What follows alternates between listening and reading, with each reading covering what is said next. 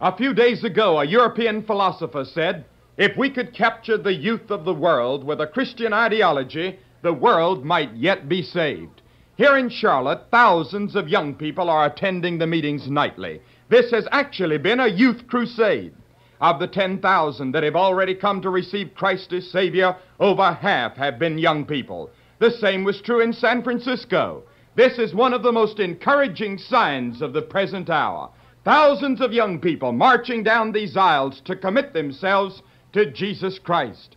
Dr. Dan Poling, editor of the Christian Herald, after a tour around the world in 1937, wrote a book entitled Youth Marches. Today, after 21 years, youth is still on the march. Everywhere I go, I find youth with the colors following the trumpets. Today, I want us to follow the banners of young people and see if we can catch some of the significance of their marching. Let us see if we can point them to their inevitable destination and warn them of the tragedy that awaits the whole world if their course is not changed. Youth today is yearning to be and to do, to attempt and to achieve. Adolescence is a period of adventure. Every young man or girl is the Columbus of a new world. Normal, full-blooded youth pulsates with the zest of living. Youth must find self-expression for all its developing powers of brain and body. The yearnings and longings of youth generally find expression in some slogan or watchword which crystallizes its quest for life. Particularly is this true of modern youth movements all over the world. American universities and colleges have their slogans. Every fraternity and sorority has its slogan. The YMCA, the YWCA, the Christian Endeavor Movement, Youth for Christ International, the Epworth League, the Baptist Training Unions, and 1,001 youth organizations all have their slogans. Behind these slogans is the quest of youth to express its eager enthusiasm in some worthwhile job. Scores of communist youth organizations have stirring and challenging slogans that have gripped the hearts and imagination of communist youth everywhere. The youth of today are marching in China under the red banner of Mao Zedong. Thousands of South Korean youth a few years ago marched to their death for the government of Syngman Rhee.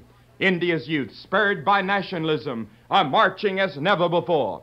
The youth of Iraq have thrown off traditions of a century in their misdirected quest for freedom.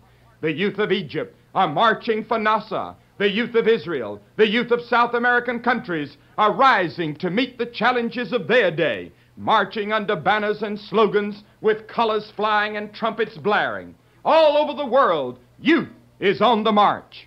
A few years ago, we heard the tramp, tramp, tramp of the youth of Italy, the tramp, tramp, tramp of the youth of Japan, the tramp, tramp, tramp of the youth of Nazi Germany. These youth were directed by their leaders to a bottomless pit of destruction.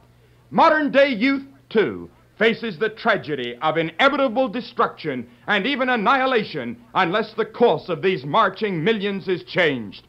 These youthful marchers eventually and inevitably march against each other. To meet on some frontier in mortal combat, they need only continue marching as they march now. If and when they meet again, the world will stand on the brink of utter destruction and annihilation. Already contacts are being made on scores of international borders in Lebanon, on the Formosa Straits. All over the world, the situation has become explosive, and these youth once again will be at each other's throats. But this time, instead of machine guns and artillery, it will be with hydrogen bombs and intercontinental missiles. Youth usually marches at the call of personalities rather than for programs. They seldom know or seem to care what it is all about. They marched for Hitler. They marched for Mussolini. The Arab world today is marching for Nasser. Youth marches at the command of overwhelming personalities who make vocal the issue and visual the program. I'm becoming more and more aware of the fact that people change people as much as ideas change people.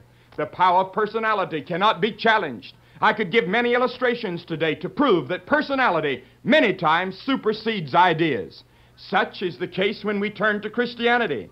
We find the secret of the power in Christianity. The secret of power is not in Christian ethics, although Christianity has a system of ethics. The secret of power is not in Christian ideas or philosophy, although Christianity has a philosophy. The secret of Christianity is found in a personality, and that personality is Jesus Christ. Men have found other philosophical and ethical systems, but they have not found another Jesus Christ. Some of modern-day youth believe they're Christians because they believe in the Sermon on the Mount, but this does not make them a Christian. Some believe they're Christians because they keep the laws of the land, but this does not make them a Christian. Some believe that they're Christians because they belong to a church, but this does not necessarily make them a Christian. The mark of a true Christian is found in his personal relationship to the personality of Jesus Christ. Christianity is Christ. Christ is Christianity. I speak reverently when I say that Jesus is more important than his ideas. All that he said was true, but without him, even the truth would have been powerless. Men know the power of truth, and truth makes men free. But Jesus said, I am the way, the truth, and the life. And again he said, if the Son will set you free, ye shall be free indeed. No personality in all of history stands above Jesus Christ. Agnostics and atheists have found fault with Christian ideas, but they can never find fault with Jesus Christ. They found fault with Christians, but they can never find fault with Jesus Christ.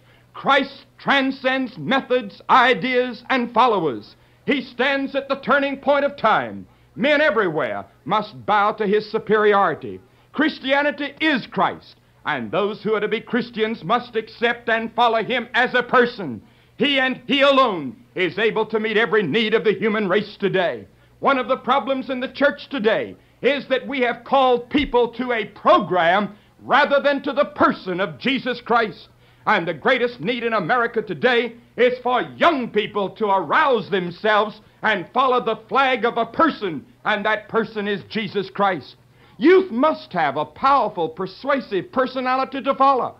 Young people, I submit to you that Jesus Christ not only is the greatest and most powerful personality in the history of the world, but Jesus Christ is the only begotten Son of the living God. It was Jesus Christ who, before the foundation of the world, flung planets into space from his flaming fingertips. It was Jesus Christ who scooped the valleys and built the mountains and hung the leaves on the trees. It was Jesus Christ who provides the air you breathe and the water you drink. The Bible declares him as the King of Kings and the Lord of Lords. He took upon himself the form of a servant and humbled himself even to the death on the cross. God became man. He moved among men. He went about doing good. He made the blind to see, the dumb to speak, and the lame to walk. He not only showed, but provided mankind with a new way of life. He presented the greatest social manifesto the world has ever heard in his famous Sermon on the Mount. His death on the cross was voluntarily born in the love which he had for the human race. He died as a substitute for all races. He shed his blood that our sins might be cleansed. And on the third day, he rose from the grave and ascended to the right hand of God. He lives today. Hallelujah, Jesus Christ lives. And I offer to young people in America and throughout the world today, not a dead Christ, not a Christ who is still on a cross, not a Christ who is in the grave, but a living, resurrected Christ who is leading an army of young people on every continent to victory, because we have the promise that someday the victory shall be ours, because he is the captain of our salvation. He's the captain of our salvation. And today, thousands have dedicated themselves to follow this living Christ to death if necessary. This week, hundreds of young people here in Charlotte have given their lives to him and pledged themselves to follow him all the way. Young people by the millions in America have the assurance that in this topsy-turvy, bewildered, reeling, staggering world, that with Jesus Christ we are on the winning side. The Bible declares that he's coming back again to take his rightful place as King of Kings and Prince of Peace. And I submit to you that this is the only hope in this world of despair in which we live. The hope that Christ shall someday reign, and the whole earth shall be subject to him, and his prayer, thy kingdom come, shall have been answered when his kingdom shall cover the entire earth. I have found, in order to challenge the youth of 1958, you must present a hard patriotism, not a patriotism of rewards and honors, but a patriotism of sacrifice, of daring, and of death. Whatever may be said about these youth marchers around the world, let this be said. Theirs is no dream of ease and peace.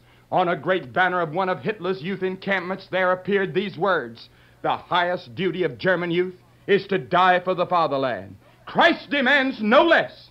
Jesus Christ demands all.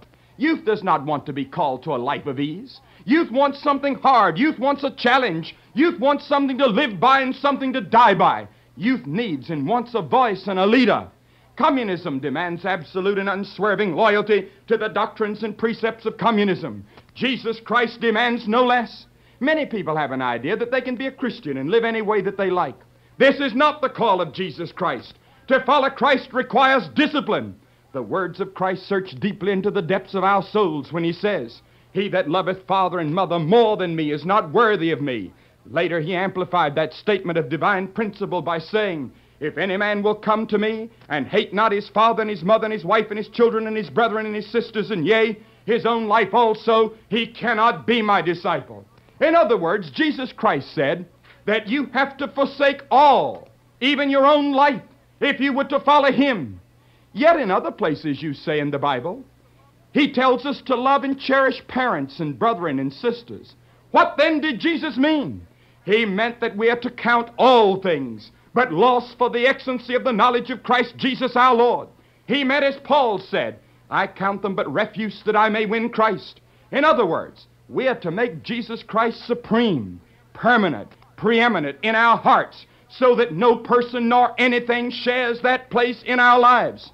No price or parents or loved ones or possessions of life itself are too great for his sake. A young student asked me on the university campus the other day, "Mr. Graham, can you tell me anything worth living for and dying for? I'm tired of psychology and philosophy. I want to live dangerously and adventurously and courageously." I said, "Young man, if you really mean that, I can tell you a cause exemplified in a person that can challenge every fiber of your being and thrill every drop of blood in your veins." He said, "Let's have it." Within an hour and a half, that young man had come to know Jesus Christ as personal Savior. He got up off his knees and with a radiant face, he set his jaw, squared his shoulders, and became a follower of Jesus Christ.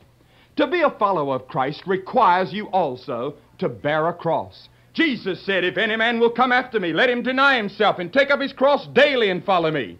Again he said, "And whosoever doth not bear his cross and come after me cannot be my disciple." The cross that he is talking about is not the cross on which Christ suffered for our sins on the tree, for we can add no part to the price of redemption. It is not the bearing of an outward cross around your neck as we see many times in America. It means the denial of self and all that life has to offer in full surrender to the will of God. The world dazzles us, but it is dim in comparison with him. Loved ones allure, but he is the altogether lovely one. Thousands of you listening to my voice today can volunteer for the army of God with the assurance that in the end you will be on the winning side. All that you have to do is to surrender your heart to Christ. By faith you receive him into your heart. He will forgive your sins and give you such inward peace of soul, conscience, and mind that you will find for the first time in your life that you're really living. Young people, do you want to live life with a capital L? Life with adventure and courage? Come to Christ today. Give him your heart and start life all anew. Follow his flag. Serve in his army, and I guarantee that victory shall someday be ours. We must go to the cross, however, in self-discipline, self-denial, and cross-bearing, and then comes the victory and the crown. Are you ready to go and suffer? Are you ready to endure hardness to follow Christ? If so, bow your head right now and give your life to Christ and serve him with everything you have. It's much easier to die for Christ than it is to live for Christ. I'm asking you to go back to the shop, back to the business, back to the high school campus, back to the university campus, and live Christ. No matter who sneers, no matter who laughs, no matter who called you foolish or non-intellectual, come by faith. Give yourself to Christ and follow him, and you will find a new life. Shall we pray? Our Father and our God, we pray that youth all over the world will enlist in the army of Christ, coming first to his cross for forgiveness, sharing his glorious resurrection, and anticipating His coming again. May we live for Him in every area of our culture and society, for we ask it in His name. Amen.